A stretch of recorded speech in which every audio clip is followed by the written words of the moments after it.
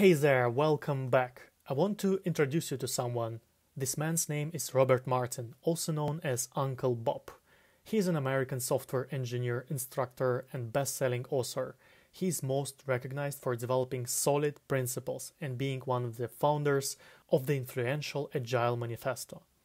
S.O.L.I.D stands for 5 design principles that aim to make object-oriented designs more understandable, flexible, and maintainable.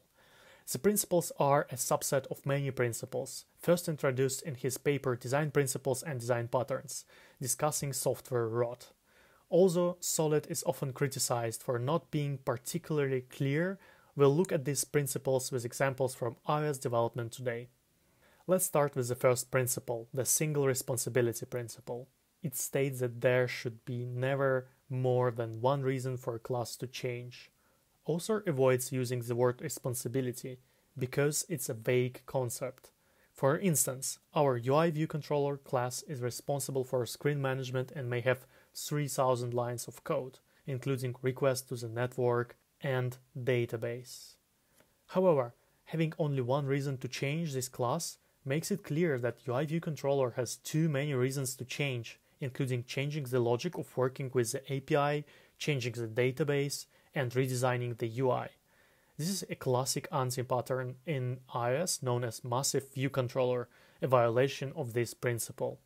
What are the problems in this case? Responsibilities are strongly interconnected. In case of correcting a small mistake or introducing a new feature, we can break something else without even noticing it. The second is that the readability of the class is awful. It is difficult to work with a huge and confusing file.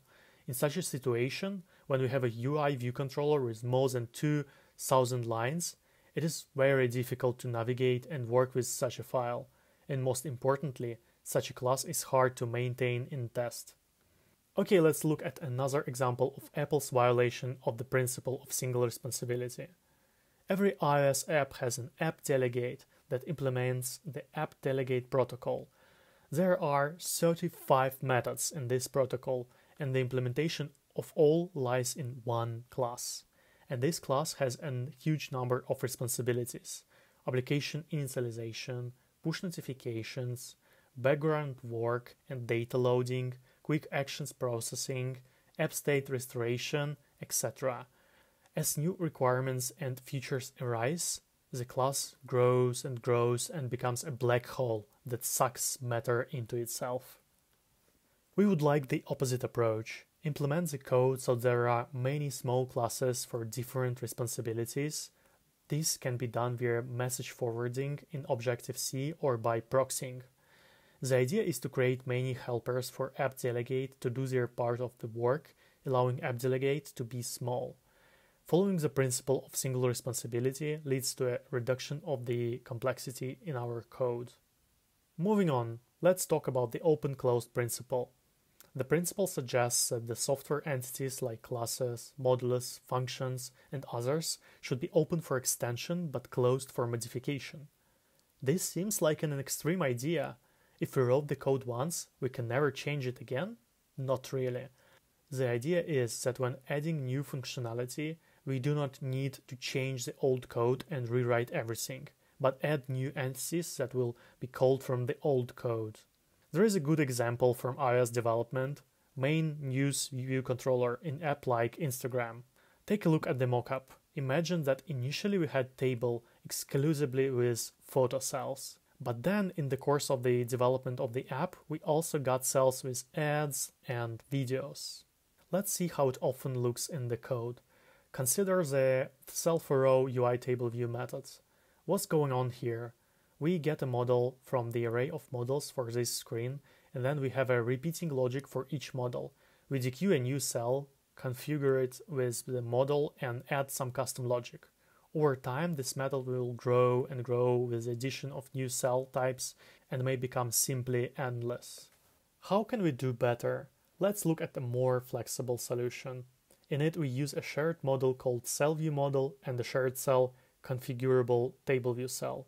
The configuration code looks compact and simple. Do you like it? In this solution, we have 3 different cells: photo cell, video cell, and add cell. All of these cells use the same configurable cell protocol, which contains the configure with SoL.ViewModel method.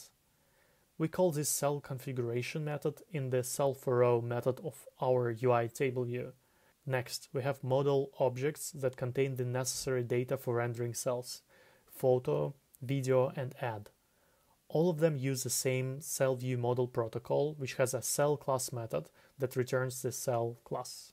These two protocols are connected and cannot work without each other. By implementing this solution, working with the table becomes easier.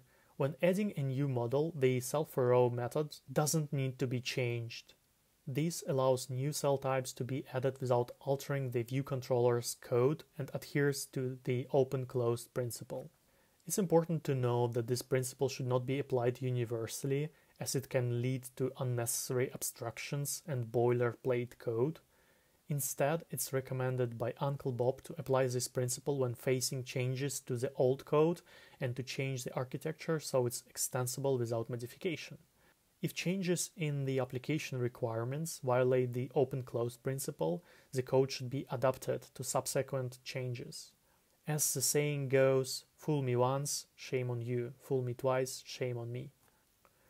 The next principle is the Liskov Substitution principle, which was introduced by Barbara Liskov. The principle states that subtypes must be substitutable for their base types, meaning that the derived classes should adhere to the contract of the base class. This principle is important for ensuring the correctness of inheritance implementation. For example, let's consider a UI view controller with various views that need to have their transparency changed. If one of the views is a UI visual effect view, which is inherited from UI view, changing its transparency will break the UI. Apple made this decision to prioritize inheriting from UI view over complying with the substitution principle. It is essential to remember this and avoid repeating this mistake in our code to prevent unexpected bugs and other issues.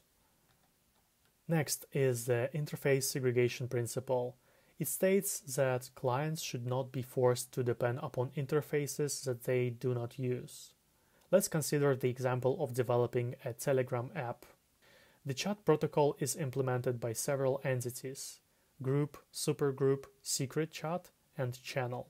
However, these entities will have a single interface with the same methods even though they use different methods from the underlying protocol.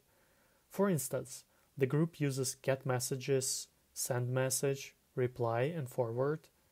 The supergroup has additional methods like pin message and ban user, while the secret chat uses send self-destruct message and delete for both users. The channel, on the other hand, has no functionality except for receiving and forwarding messages, because it works just like a newsfeed of posts. This creates a problem where classes have to implement methods that they don't need, resulting in unnecessary stubs and overriding of methods. To solve this, it's best to break the basic protocol into separate ones, so that each entity only takes the functionality it needs. And the last principle is Dependency Inversion principle. Its definition consists of two parts. The first is high-level modulus should not depend on low-level modules. Both should depend on abstractions. The second is abstractions should not depend on details. Details should depend on abstractions. Let's consider an example. Imagine that we are developing a screen with a newsfeed. We have a UI view controller that displays our newsfeed, and in it, in code, we access core data to get the data. With this approach, we have a UI view controller that turns out to be a direct dependency on core data. If we want to change the database to Realm, then we will have to rewrite the code in all view controllers. How can this be solved? Let's introduce the feed provider interface, which will contain the getFeed method.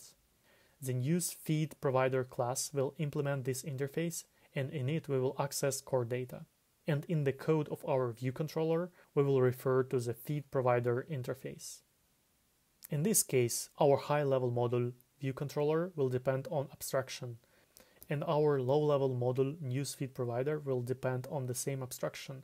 It is also a good solution to inject this dependency into our view controller and not just create it in it. To do this, we can pass it to the view controller initializer or use a special library, dependency injector container, which will help us organize dependency injection in our app. The dependency inversion principle is primarily about reversing the conventional direction of dependencies from higher level components to lower level components, such that lower level components are dependent upon the interfaces owned by the higher level components. Higher level component here refers to the component requiring external dependencies or services, not necessarily its conceptual position within a layered architecture. In doing so, coupling isn't reduced so much as it is shifted from components that are theoretically less valuable to components which are theoretically more valuable.